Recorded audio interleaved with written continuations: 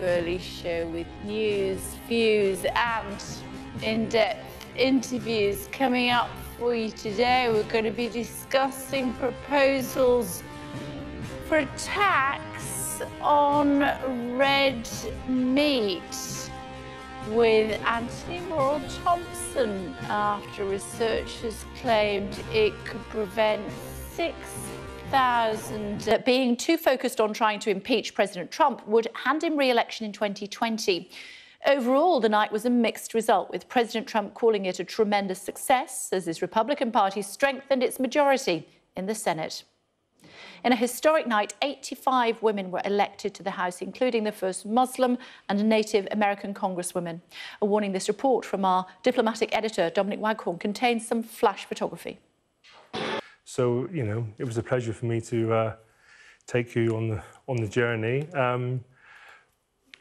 Oh, you know, that programme is just hyped up. It wasn't at all. It was stressful, wasn't it? It was okay until we got near the end. And Vehicles, and we were going to get. They were all going to leave at the same time. Yes. And they didn't know which one I was going to be in. No.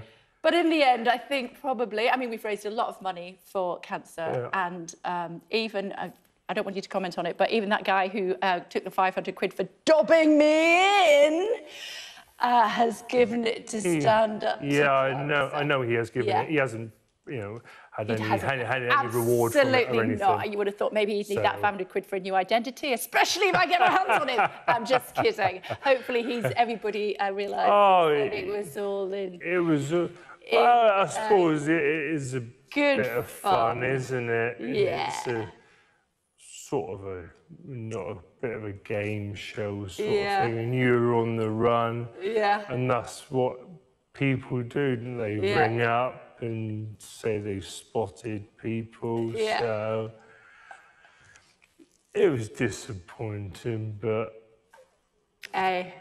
it's all ended up well. It's all ended up well, I think. And I got to meet you, and you're and I've got to meet you, Kay. Superstar. Lovely to you. see you.